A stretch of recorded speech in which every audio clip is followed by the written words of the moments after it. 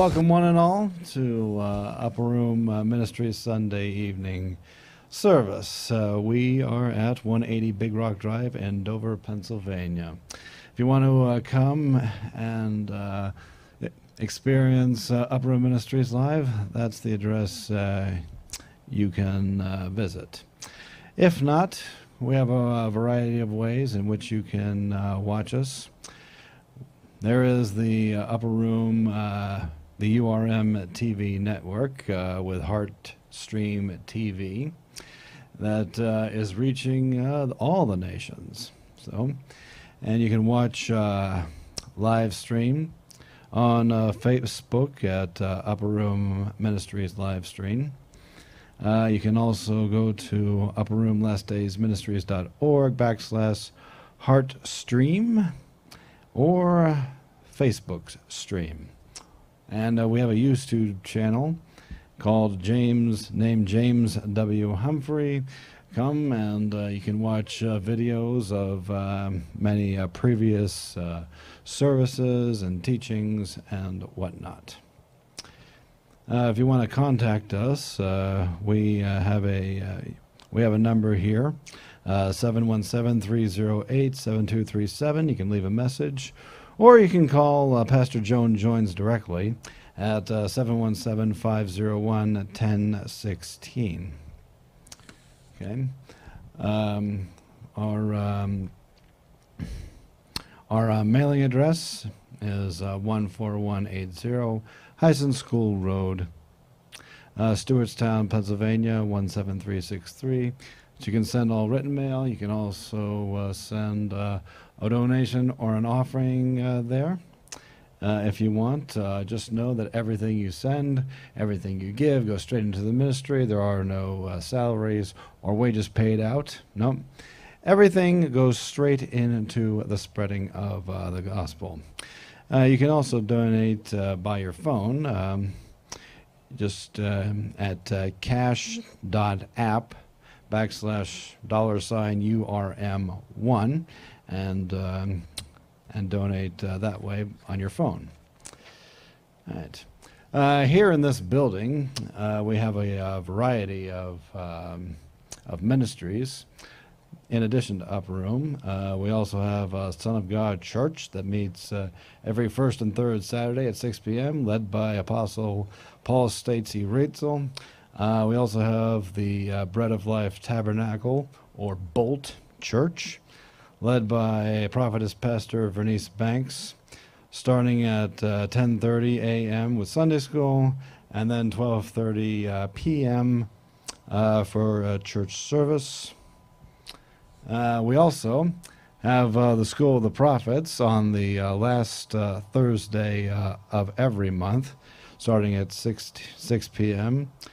with Prophet John Porter. And we have an intercessory prayer meeting that assembles every Friday from 7 to 9 p.m. All right. Here at Upper Room, our services start at 4:30. We have our Sunday school teaching, led by myself, Assistant Pastor Michael Ganaway.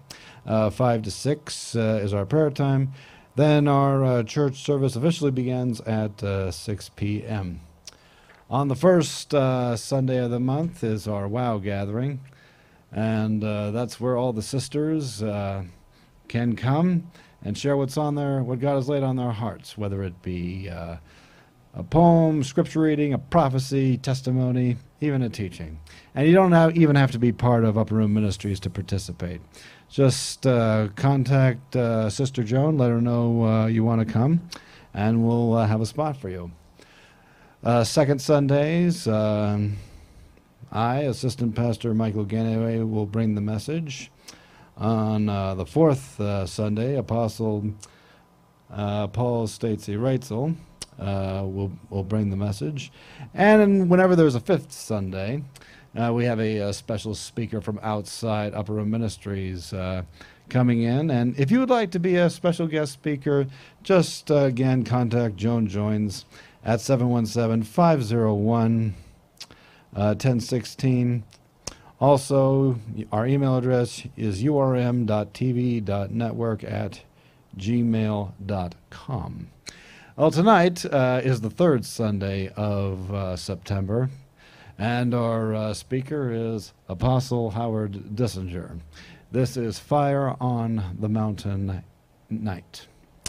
And tonight there's going to be a lot of passion and a lot of intensity that only the Holy Ghost can deliver. So we will now hand the podium over to Apostle Howard Dissinger.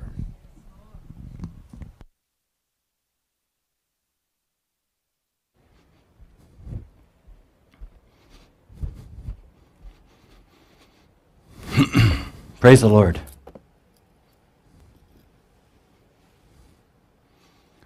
It's really good to be here tonight. Hallelujah. Is this being recorded? I'm live. Wow, praise the Lord. Well, it's good to be here. I just want to say I thought it was interesting that the last song that we sang in worship was also the last song that we sang at the end of our service, in our morning service this morning, the Blessed Assurance song. As I concluded the message, it came to me, the Spirit spoke to me, Blessed Assurance. And I said, I got to sing that song. And so tonight, the last song I played here too. So I thought that was interesting. Amen. So Heavenly Father, we come before you and we thank you, Lord God, for who you are and the message from heaven tonight. I pray that you bless the hearers, that you bless those that are able to see, Lord God, to see and hear what the Spirit of the Lord God is saying, things that are happening, things that are beginning upon this earth, Lord God. And I thank you, Lord, that you put us right in the middle. I thank you, Lord God, that we are here and that we can be a voice and a people set apart for you, Lord God, waiting and looking to you, Lord God, knowing that you are God. Hallelujah. And we bless your holy, mighty name. And I pray tonight, Lord, rock this place, rock this service, Lord God, rock the people that are hearing, whether they're hearing now or an appointed time, it matters not, Lord. Sweep right into them, I pray, in the name of Jesus. Let your voice go forth, Lord God. We worship you, we praise you, we give you glory. Who is like unto the Lord? Who is like unto our God? There is none like him. There is no one like him. And we praise him. We give him glory tonight. Jesus, hallelujah, hallelujah, hallelujah. I want you to turn with me for this word tonight. And we're going to 1 Kings, hallelujah. And we're going to 18.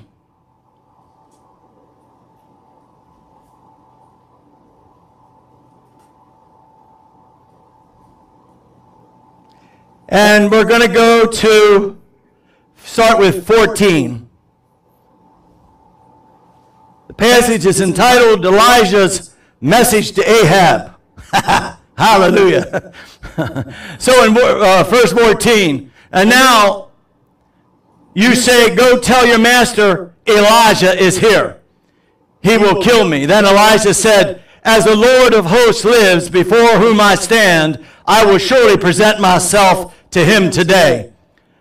So Obadiah went to meet Ahab and told him, and Ahab went to meet Elijah.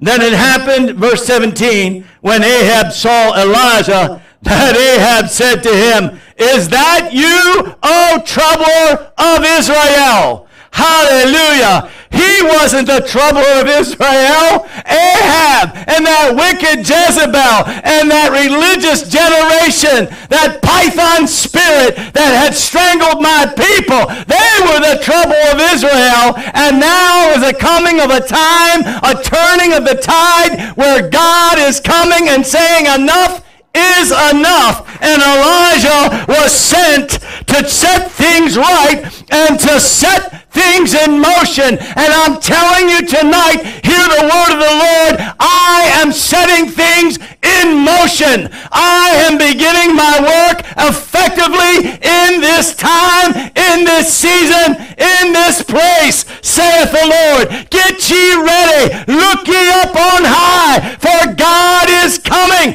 God is turning the tide. Glory to God. And he'll raise up a prophet to bring forth the word of the living God, to say enough is enough. Hallelujah. And yes, they will think you are a troubler, but they have been causing trouble. There has been trouble brewing in this land, trouble brewing in this world, trouble brewing in the church, trouble brewing outside the church, but God is coming to destroy the work of the troubler and set things into motion, into the right place. There's a shifting in the atmosphere. The Lord God is moving in this day and this time, and his wrath is coming. Glory to God. Hallelujah. Hallelujah. The arrogance, the thick-headedness of Ahab is that you, O troubler of Israel.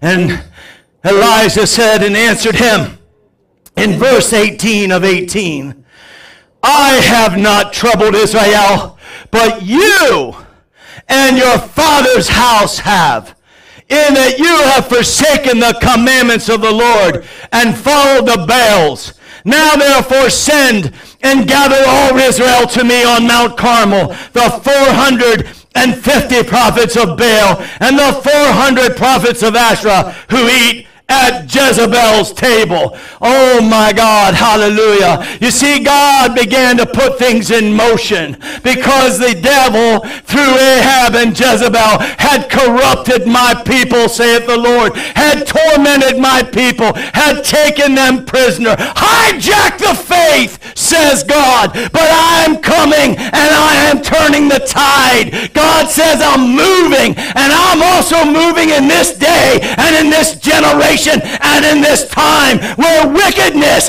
is coming out of the woodwork everywhere, and they are calling good evil and evil good. My God, he is coming. My God is putting things in motion. Hear the word of the Lord. Hear what God is saying. Church, get ready. The trumpet is sounding. God's hand is beginning to move, and there's going to be a shift. There's going to be a change. Hallelujah. It's like another showdown on Mount Carmel. Hey, where God is going to display He is really God, and the false gods and the false doctrine and the false things of this world, the idolatry and all the manners of evil that are being embraced and normalized and idealized are going to be undone. They are going to be exposed, for they have no power. Glory to God.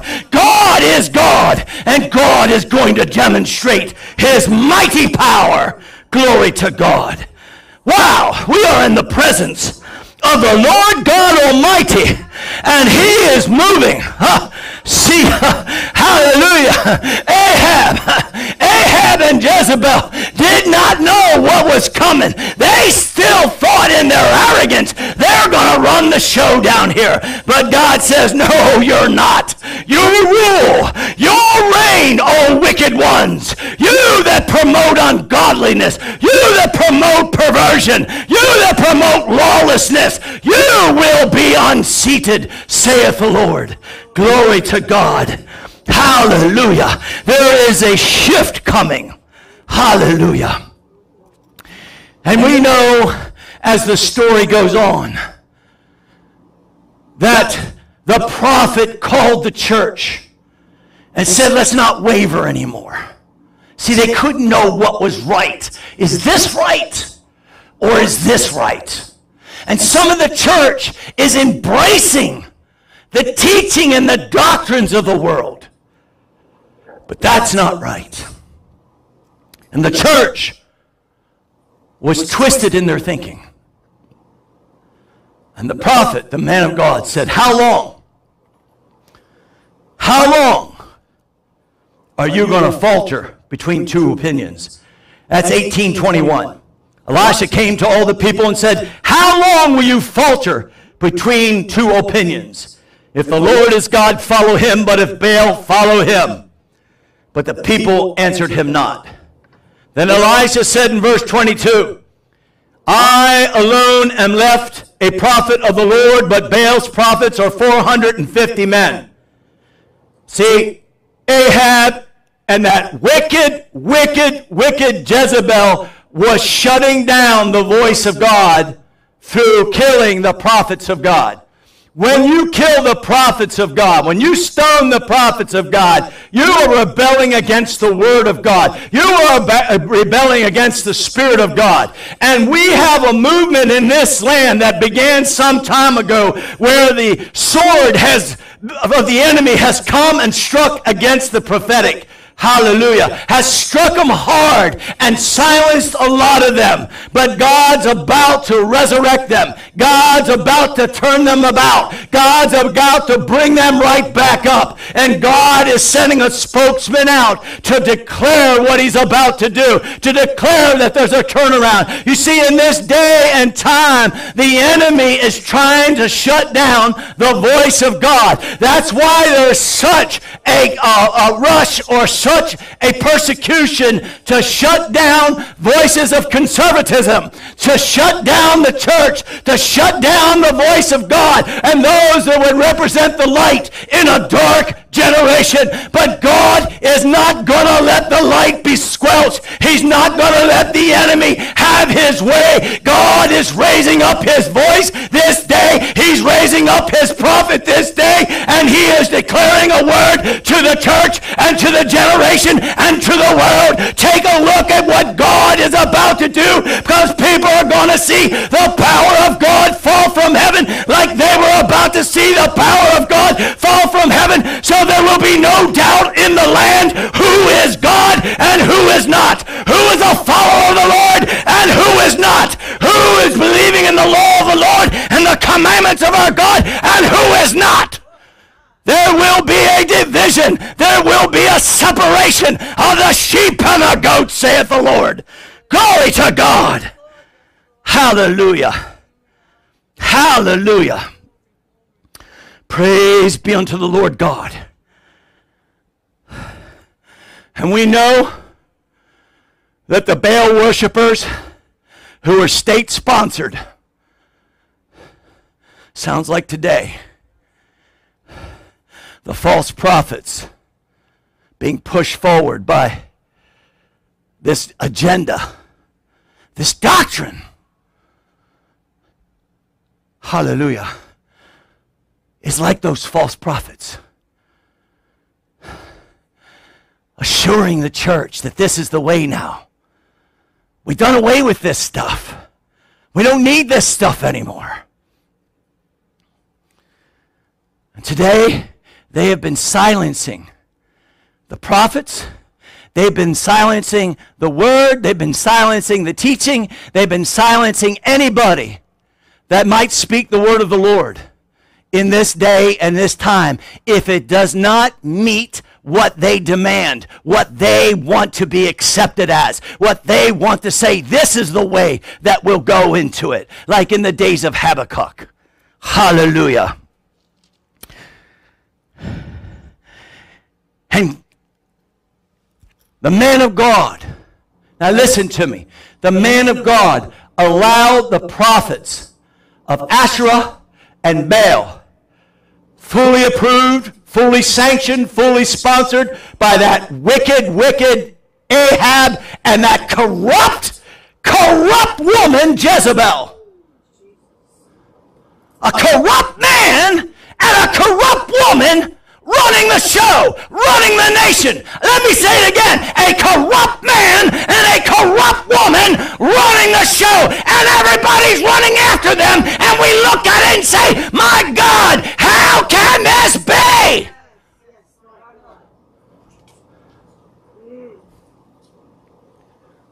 But God, before he demonstrated his power and who he is, allowed the prophets of Baal and the prophets of Asherah, all morning, all afternoon, all into the evening to have their way, to put on their program, to put on their ears, to cry out, call out. My goodness, they were even cutting themselves.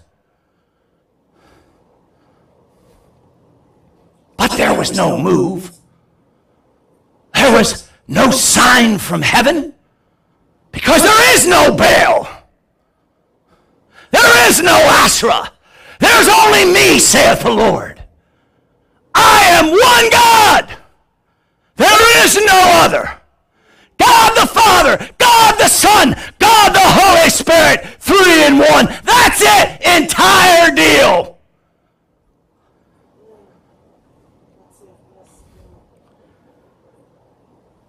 And they had, for a while, been free to do their thing. Sound familiar? In this day and this generation, even though it's like they have their time to do their thing, God is allowing them the morning and the afternoon, figure of speech, however long the morning is, however long the afternoon is, however long into the evening. And nothing's going to happen, and people are going to grow weary of it. Because what's happening right now is becoming distasteful, shameful, and corrupt. And the church is watching. And God will allow them to watch. And then suddenly, heaven is going to respond. The real, true, and only God, the righteous one from heaven, will release his mighty thunder and his mighty power in this hour. You can be sure of it. He is a rock that you can stand upon, and your ground will not sink. Though the seas and the things around will rage at you, you will not be moved, because you stand on the rock. Hallelujah. I am a temple of the living God. You, my friend, you, my brother, you, my sister, you, my fellow prophet, you, my fellow minister, you are temples of the living God. And God is coming upon his temples. Whew. And he's letting you know right now to get ye ready. Can't you hear the sound of the rain coming? You see, we're in a drought. And after Elijah put a rout to the false doctrines and the false prophets and the false gods, he was going to take care of the drought too. And I'm telling you, we have been in a drought, a spiritual drought, a emotional drought, a righteous drought, a corrupt thing.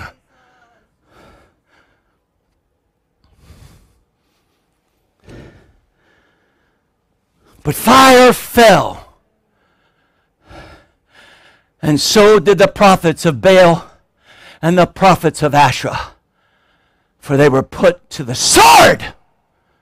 Huh. Enough of that. See, God is going to cut off the false prophets and the false doctrines that are doing the state-sponsored, state-approved stuff and saying, sure, we can embrace this. May God have mercy on those who said, yeah, we can do this. We can rethink and we can redo our approach to make it acceptable. See, that's where God's going to come in. Do you understand? So if you read on there, and I'm not going to read on, the fire fell very swiftly, by the way. And the first thing that happened is, as I said, Elijah put a rout to the false prophets. And then he's going to take care of the drought. Hallelujah.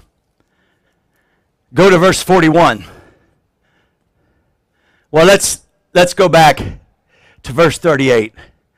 After Elijah on the hill concluded his short prayer, when he put to silent all the prophets, they had all day and got nothing.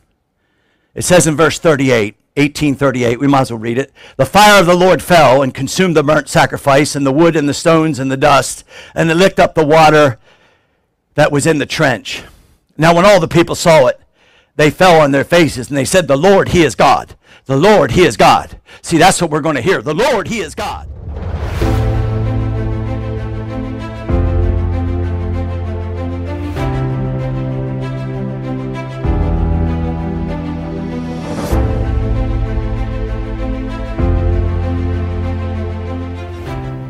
Welcome.